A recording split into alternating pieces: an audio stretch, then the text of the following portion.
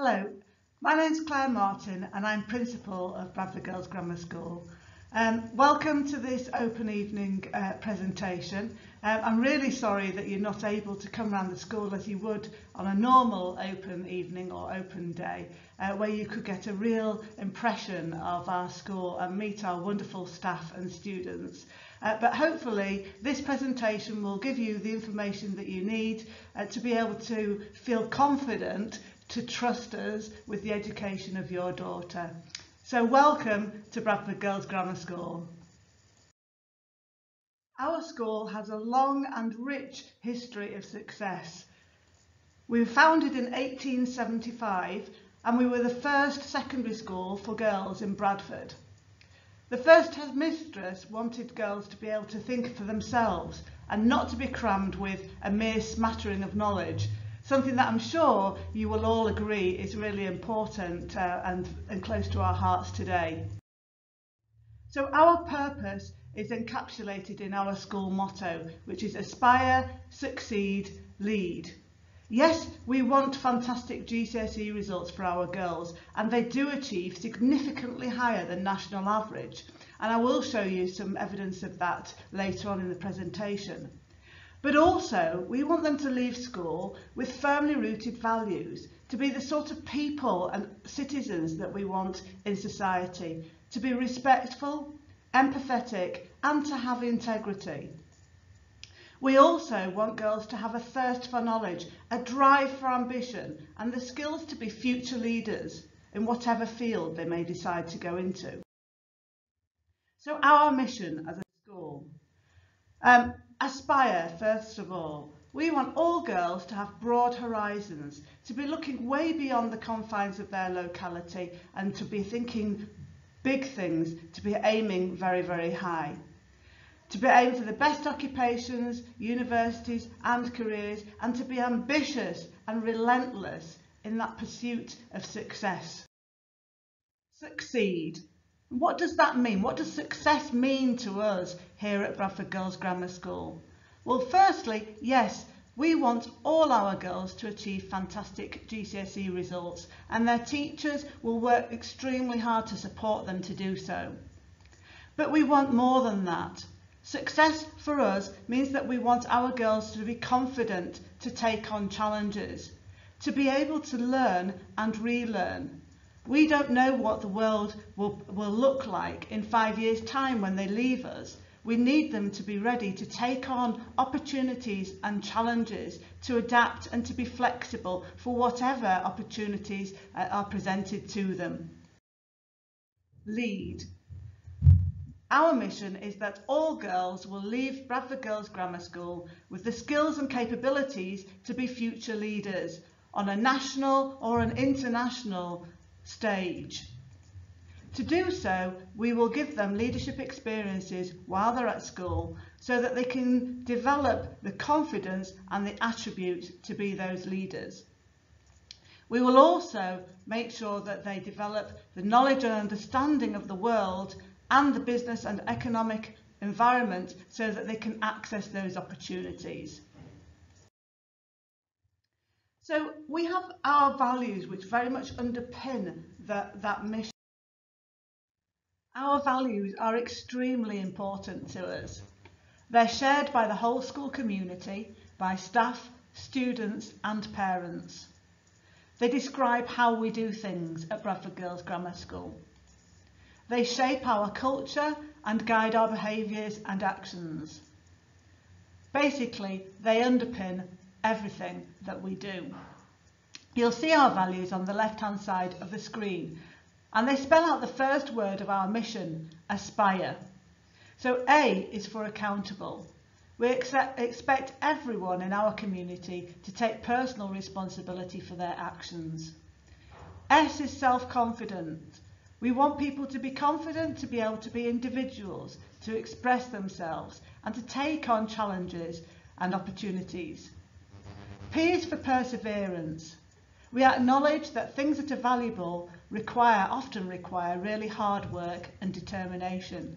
We expect our students to take on challenges and to recognise that if they don't get things right first time, they can learn from that and by doing so they will carry on improving until they can get it right.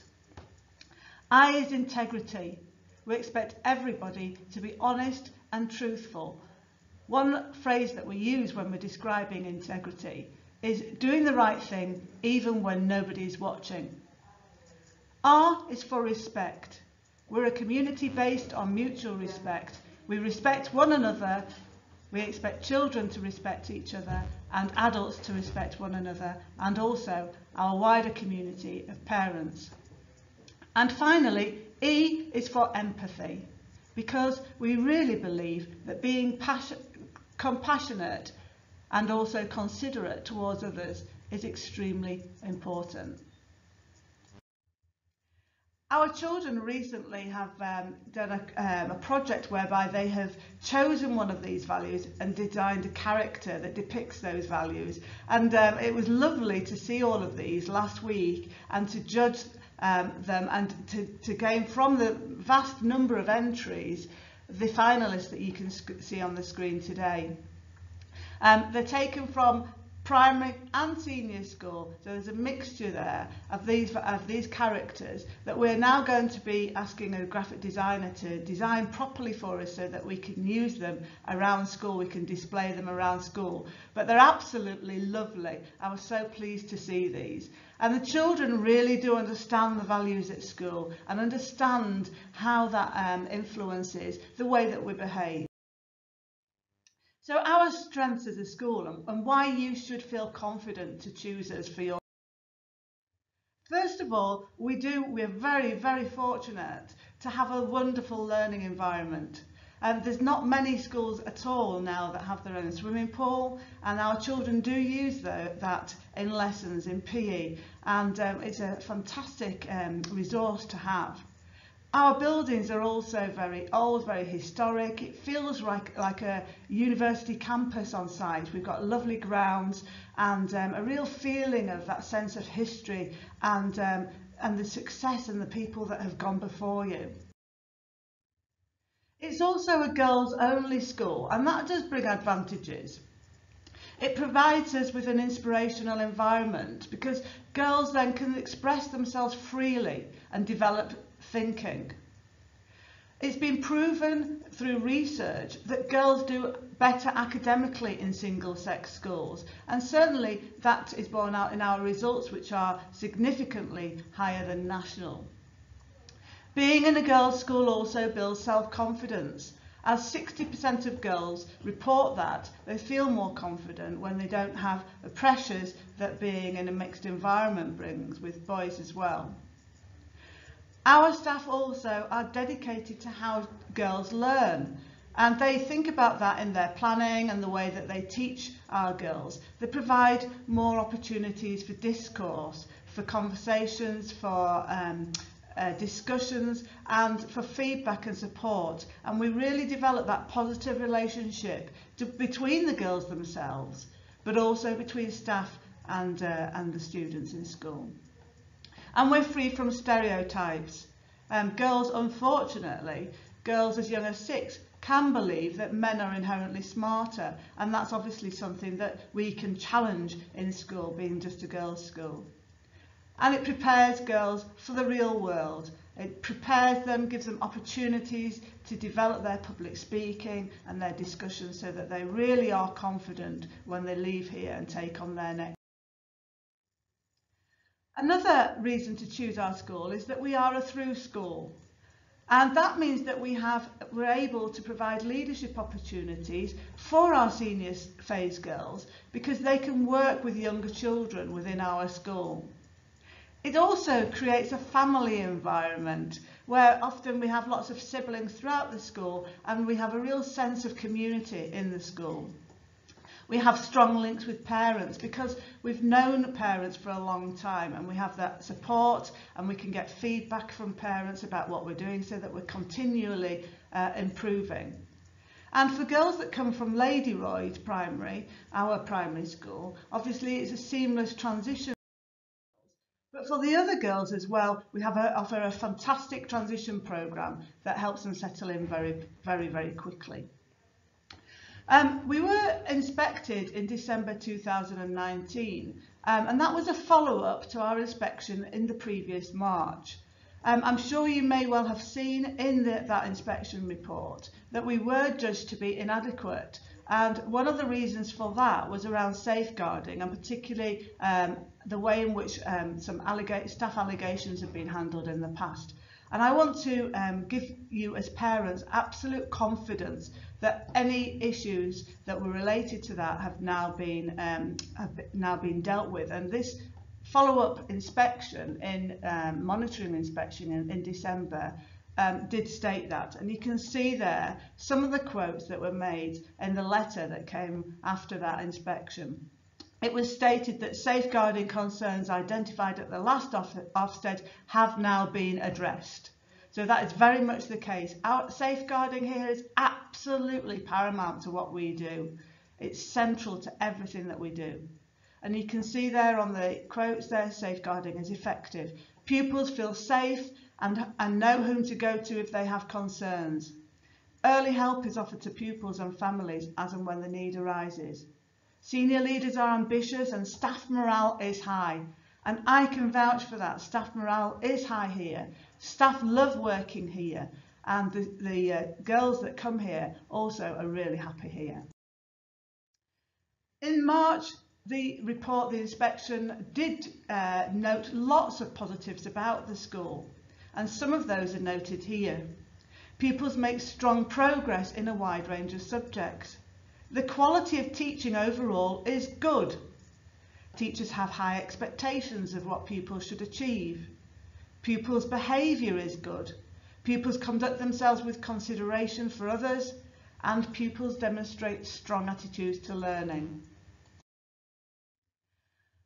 As I've already mentioned a couple of times, our school does gain fantastic results for our students, and you can see there examples of those results. So first of all, you can see on the screen there Attainment 8, which shows students' achievement across 8 subjects.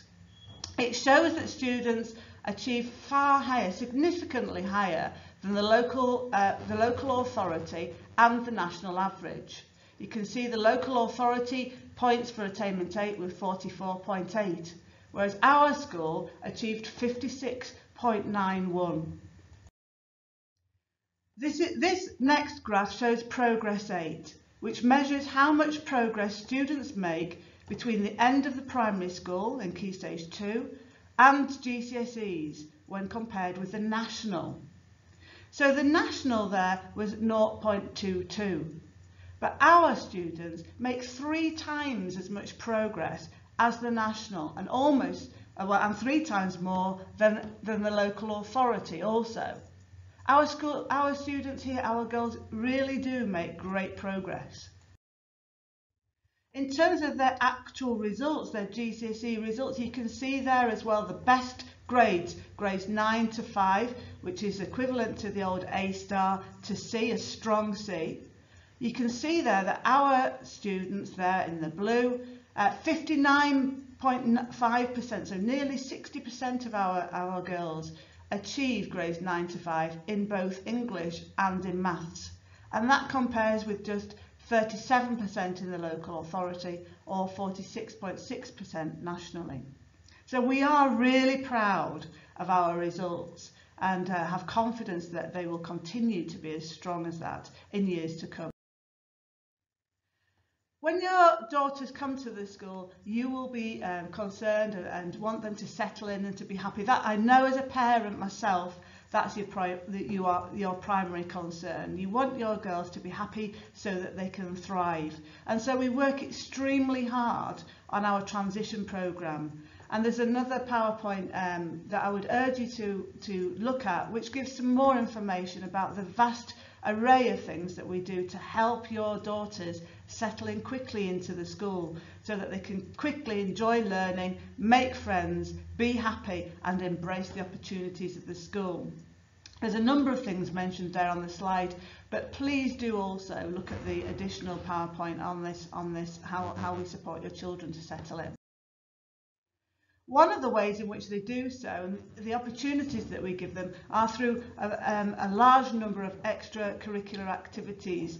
And again, you can see some of the examples there on the screen. From outdoor activities, and all of our Year 9 students do Duke of Edinburgh, which gives them a great chance to get out into the countryside, to work as teams, develop leadership skills, and really just enjoy outdoor learning through trips, sporting activities and musical opportunities, arts and drama and STEM opportunities. That really is a school that is rich of extracurricular and ways in which students can gain greater cultural understanding and those skills and capabilities we want from them to help them stand them in good stead for the future. In terms of the admissions process then, well, firstly, we are an extremely popular school. We're very, very oversubscribed. You can see there in the table that in 2020 we had 404 applications for 140 places. So if you do want to apply to our school, and we do hope that you will, please, it's very important that you put us first on your application form. You apply through the normal way, through Bradford, by 31st of October, but we also ask that you complete a supplementary information form that comes directly here to the school. We will then be in contact about an admissions test that takes place on site one day in November. The reason for that is that we want to make sure that we have a truly comprehensive intake into the school. Once the tests have been completed, students are put into bands, and then we randomly select a number of children from each band to make sure that we do have a diverse intake to the school. So thank you for listening to this presentation. We really look forward to receiving your application and to welcoming successful applicants into our school in September 2021. If you do have any further questions, please don't hesitate to contact us. The details are there. We really look forward to hearing from you. Thank you again. Bye-bye.